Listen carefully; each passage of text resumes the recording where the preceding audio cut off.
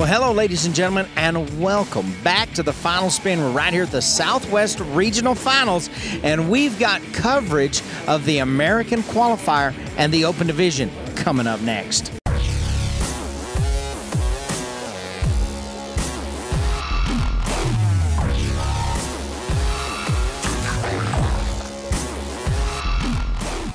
We had a great roping today with the Open Division and the qualifier for the American. Let's get to the short round of the American. We're going to start with the 11th callback position. It's Shane Sample and Ike Haynes. Now, this team was a 42.64. They come out here, they rope the steer. They are 11.80, putting them at 54 and 44.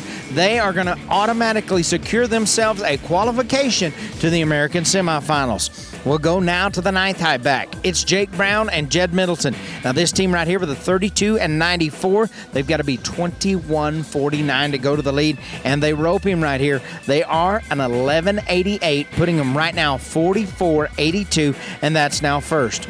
We'll go to the 7th high team back. Colby Schneeman, his partner, Josh Patton. Now, this team right here is 28.46. A run of 16.35 would take them to the lead.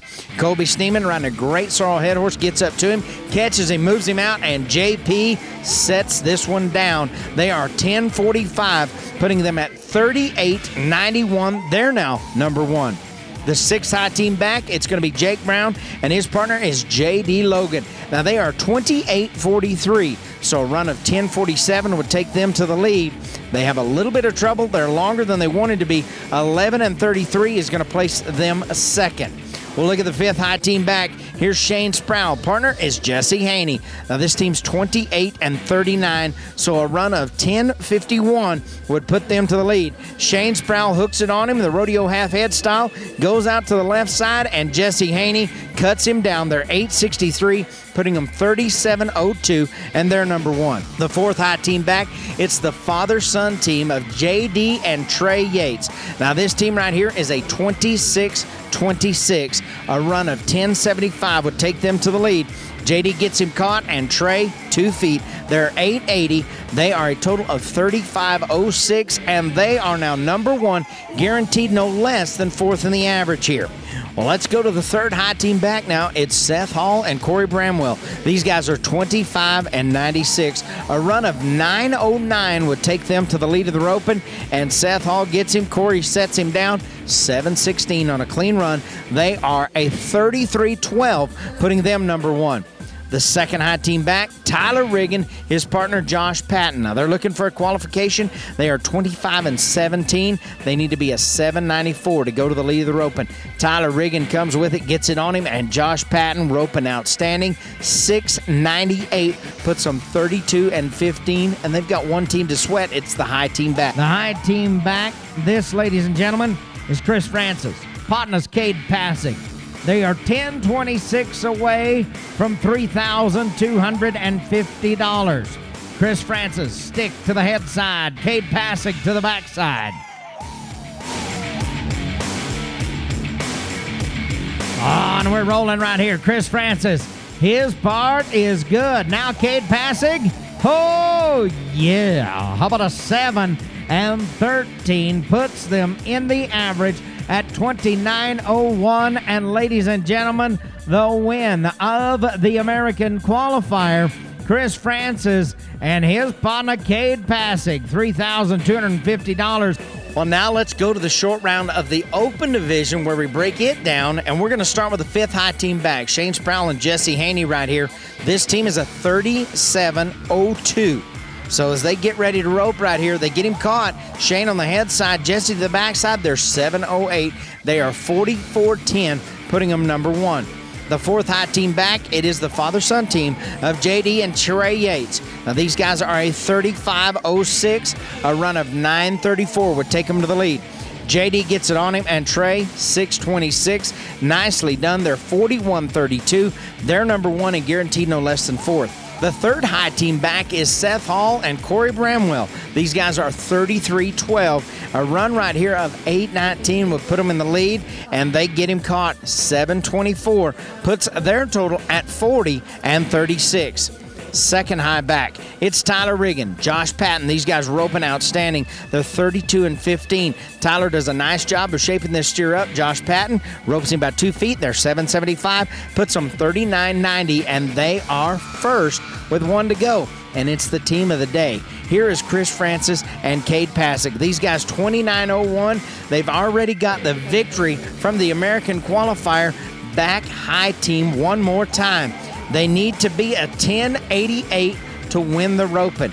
Chris takes a good start, gets him caught, and Cade comes around. They are 9.01, puts them at 38.02. And ladies and gentlemen, they are going to take the top honors right here of the Open Division and of the American qualifier.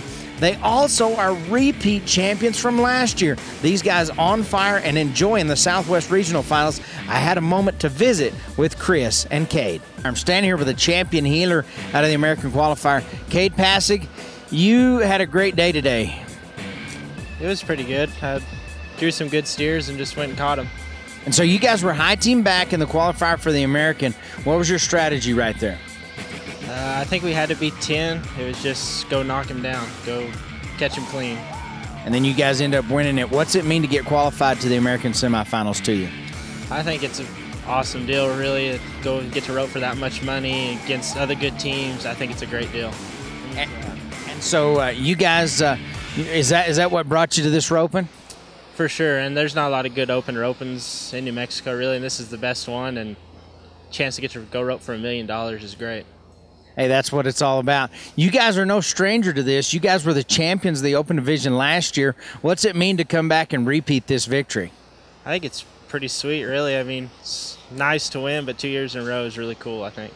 That is pretty cool to be the champions in the state of New Mexico 2 years in a row. Cade, we wish you the best, the American semifinals. Congratulations on your qualification. Thank you very much. Here's our champion header out of the American and the Open, Chris Francis. Chris, this roping right here, the Southwest Regional Finals, has been pretty good to you in the years past, huh? Yes, sir. It's been good. We won it last year, Cade and I had 2 chances the 2 years before, like I was just telling you, and it didn't go so good, but I've always been right there. It's always been pretty good. And so you guys were high team back in the American qualifier. What was your plan? Tell me what happened right there. We just had to be, I think, 10 or 11, so we just went and caught, and I think we were 7, and just went and did our job, you know, and it worked out. And so you compete all over the country. You produce some ropings yourself. What does it mean to get qualified to this semifinals of the American? Man, it's huge. We went to 2 or 3 of them last year and didn't get along very good, and our goal was to come here and get qualified and not have to worry about it, but if we didn't, we had planned we'll go wherever we have to. It's huge. I think it's going to change the sport. I mean, it has already, but I think it's a huge deal, and it's a huge accomplishment for us. And so what would it mean to you to ultimately get qualified to the American, to back in there at AT&T Stadium for $1 million? I think that'd be the ultimate, and I think that it's a great deal.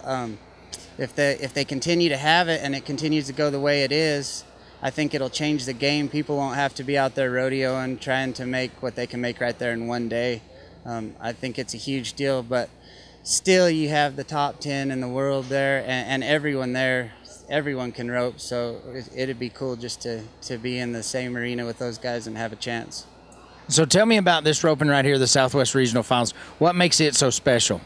It's just one of the better open ropings we have in our part of the world, and I mean, they guarantee the money, and it's just a good roping. You guys do a good job with it. Well, thank you, Chris. Congratulations on your qualification. Good luck, and hopefully we'll see you there at AT&T Stadium. Thank you. Well, again, congratulations to our champions, Chris Francis, Cade Passig, roping a great roping today, not only winning the American qualifier, but first place in the average of the Open Division. Outstanding feat for those guys right here. You know what? Stay tuned to the final spin. We've got complete coverage from the Southwest Regional Finals here in Clovis, New Mexico at the Curry County Event Center. Also, the Final Spin now has an Instagram account, so check it out at The Final Spin. Stay tuned right here. We've got the number 15.